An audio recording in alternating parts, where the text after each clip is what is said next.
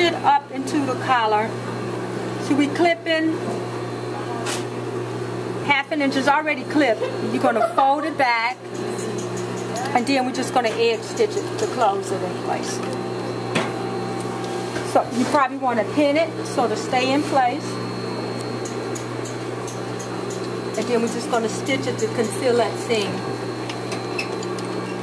right along the edge. We following the other line that we did already? Yeah, just cover it, pull it down just a little bit to conceal it. See, just enough to conceal it. Back stitch, and then just edge stitch to close up the back of the neck on your shirt.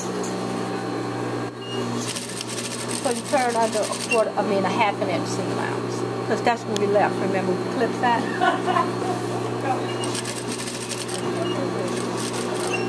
And then these your hand slip stitch to finish the face and sort of stay in place.